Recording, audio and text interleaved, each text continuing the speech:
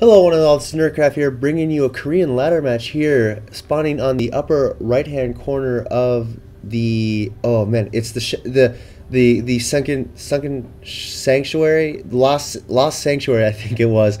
Oh, I can never remember the name of this map, but it's like one of my favorite ones out of the new maps.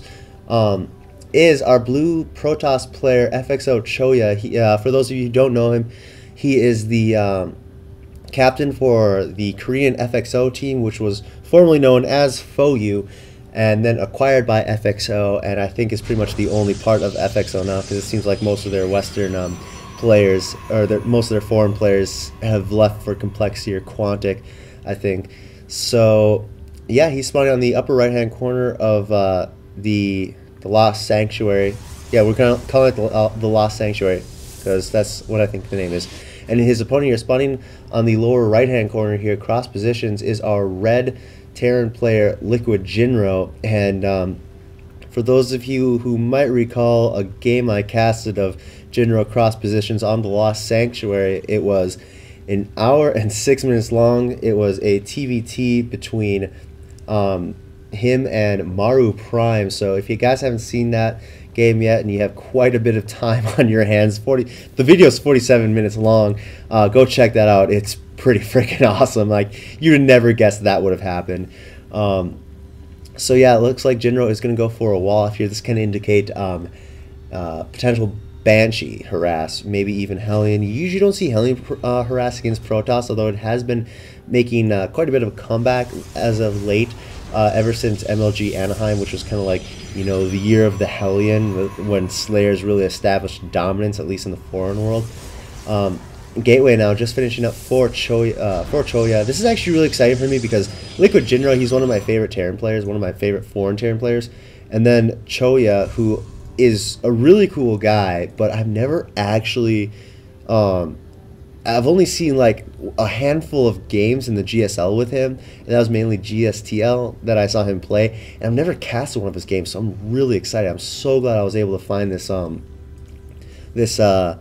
this replay pack, which, by the way, shout out to Liquid for doing their This Week in Replays. This was This Week in Replays number 9, which was featuring Jinro, and Jinro lives in Korea. He even speaks Korean pretty well. So I was able to get this, and man, thanks Team Liquid, you guys are freaking awesome. So Chouya now scouting cross positions, knowing where his opponent is. Jinro going to try and scout that poor Zealot. He's like just not fast enough for those jetpacks, and going to get the full scout up in here. Looks like Chouya is going to go for a 1-gate expansion, which has kind of been a bit of a favored play as of late against Terran. It can be pretty risky because Terran is able to really do that early expansion, or that early pressure. But, you know, Chouya, I think he saw the Marine station there and kind of figured he's going for a expansion. So, you know, Chouya, he's a pretty freaking good player, obviously, because he's the captain of FXO, which has a pretty good amount of freaking good players. And here we see from Jinro 2 barracks coming up and another orbital command. So everything's pretty standard here. We have another 2 gateways coming up here for Chouya. And God, I love saying his name, Chouya. It's so fun. Gateway, warp gate almost actually done here. So it looks like everything's so far pretty standard. Nothing too cheesy yet. Jinro not going for any sort of Banshee or Hellion pressure like I kind of assumed earlier, because I don't know, for me, I don't really wall off unless it's against Zerg, and so that's why I kind of assume when I see a wall off they're doing something sneaky. And it looks like Jinro's going to go for his quick third, and I thought I heard a medevac pickup, but that doesn't make sense because there are no starports. But no, it was just them going into the bunker.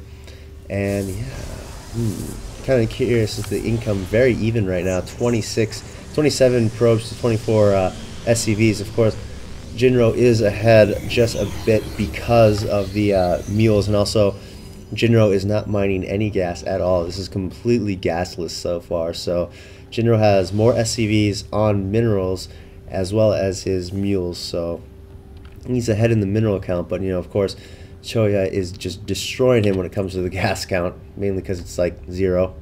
And we might have some sort of pressure here coming out from Chouya. Very sentry-centric, and Jinro is seeing it, so he knows what's going down here. Better put that to busy. There we go. Bunker is just about done. There's a second one and a third one. No, that's a supply depot coming up. This is going to be very hard for Chouya to do, and the Guardian Shields go up. Zealots picking up at that bunker, but the Marines immediately evacuate and then go back into it.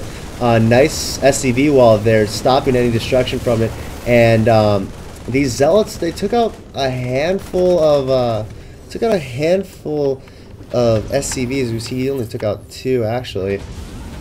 So yeah, not exactly a great exchange for Chouya, but he is getting Twilight Council right now as well as his 3rd, so most likely going to go into charge. Blink Stalker is really good. It's kind of been the norm as of late, but I don't know. It seems like we're not seeing it against Terran as often as we see it against Zerg. And this Marine going to come in. He's going to try and see if he can pick off anything, just getting a scout, making sure that those gases, aren't taken. And they're not, obviously. So I think Chouya might be going for a very heavy Zealot build. 2 more gateways, 3 more gateways actually being added. And this is kind of like what I mentioned in that Todd versus Sheth game. It's how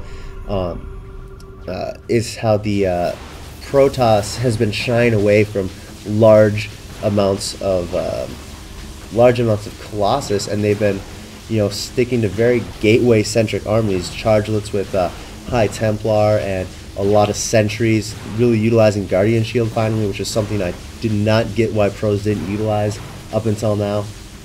They didn't really utilize it as much as they do now, I should say. Blink is actually being researched, so yeah, Chouya is going to go for a more Blink Stalker game. This Marine slowly working at that pylon. And, this is going to open up a lot of harass potential for Chouya. Like, he'll be able to, he'll be able to blink up here, but there is a ramp there, and he'll be able to blink up here, which is the major one, and really take out the mineral line there. So Blink Stalker, it's really good when it comes to your micro, but it's also really good harass potential. A lot of people kind of I noticed that a lot of people often overlook the harass potential of Blink, not pros, but just people in, just like regular players. They don't really seem to realize that, oh wow, like you can do this if you have an observer. It kind of seems like that to me. And this Marine, he is not going to see that pylon. He doesn't even see the probe. He does see this pylon though. So that's always annoying when your opponent is just making constant pylons everywhere. And here from Jinro, looks like we have one tech lab and 2 reactors coming up on these barracks. So no doubt, very Marauder heavy build. It's usually again the norm against against Terran players. And that probe was taken out. This pylon has been finished though. He just needs to get vision up here, and he can, by the looks of it, warp in a Stalker or 2 Zealots. And these guys finally do see that pylon. I don't think Jinro really noticed it though. And another forge being added, or no, just a forge being added here for Chouya right there. I thought he had another forge up, which is usually more often the case very early for the forges against Protoss, because they're like, they want to get that level 1 armor up right away, especially now that Chouya is going for charge. That just makes Zealots, so much durable, and Zealots are as durable as they are already, and now they're going to be even more durable, which is pretty freaking scary when you come to think about it. So you see level 1 armor coming up here for Protoss player, and 3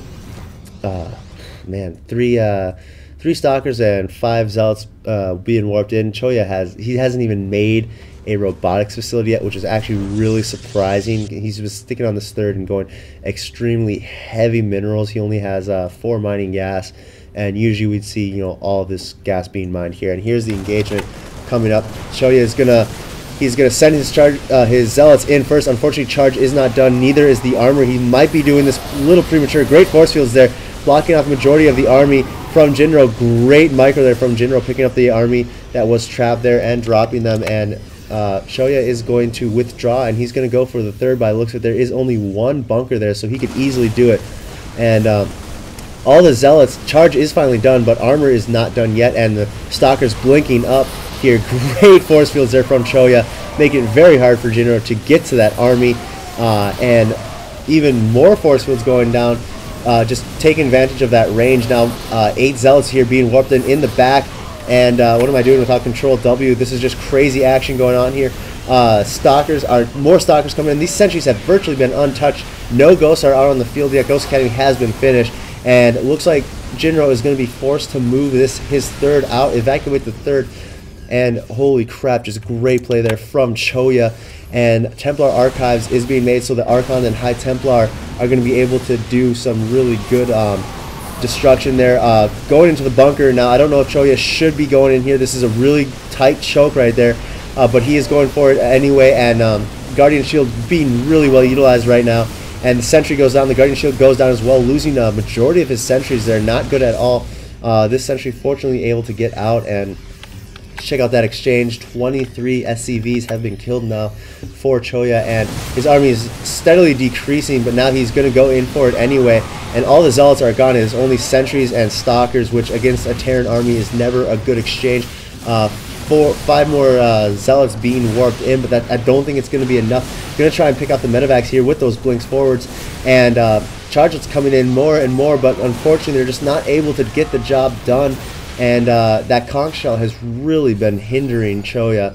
And now we have even more. We have Sentry Warpins actually this time. Mobius Reactor about halfway done. Actually, no, I'd say about 2/3 done for Jinro. And as soon as those ghosts start coming out, this is going to be really bad for Chouya, because now he's not going to have those Guardian Shields or those Force Fields, which are really being well utilized by him. A drop is being transported right now. As to where it's going to go, nobody knows. Looks like it is going to go for the main and try to, oh no, actually for the third, try to take out those mining facilities. But Chouya, being the great player that he is, he's going for his 4th right now. He denied the 3rd and went for his 4th, so now he's going to be really ahead economically, as we can see here. He's steadily taking the lead further and further, and pretty soon there's going to be an even larger lead. Level 2 ground armor coming up here for Chouya. Again, just making sure that his Zealots will not freaking die, which they will not freaking die. And he did have warp in of High Templar, which is exactly what he needs right now, is to be able to get that really great AoE. Now, sentries with chargelets is a really great composition, but you just always need some sort of AoE unless you're Terran playing against Protoss, because then you just you got a great, you just have superior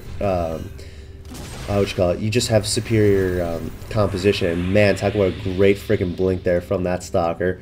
Archon being morphed in right now.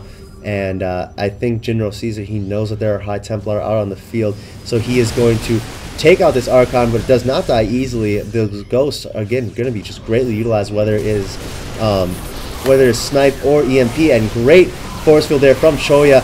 Feedback going down on the Ghosts before they can do anything, and all the Ghosts are pretty quickly cleaned up. Charges coming forward. They are going to clean up these Marauders and Marines really easily. Oh man, and even flanking Warpin right there for Chouya, but unfortunately not able to get the behind it, and the charge coming in. There's reinforcements here from Jinro. Gonna cut off at the Stalkers, take out a single High Templar. Great Storm going down there. It takes out quite a few Marines in that process. Unfortunately, the High Templar goes forward and does die, but everything here is going to be cleaned up by Chouya. And now it's just small little skirmishes going around, and these Stalkers are just trying to pick off some medevacs by the looks of it. Level 3 weapons upgrade coming up from Jinro. These Zealots are going to retreat. 2 of them are lost. Level 1 ground upgrade coming up, as well as level 3 armor. So these Zealots are even going to be more scary than they already are. The 3rd has been reestablished there for Jinro. And Chouya is just going to maintain control of the middle of the map, and he's going to establish his 5th. While Jinro is just struggling to keep his get his 3rd established. Luckily, he still has quite a bit of time until his natural is mined out.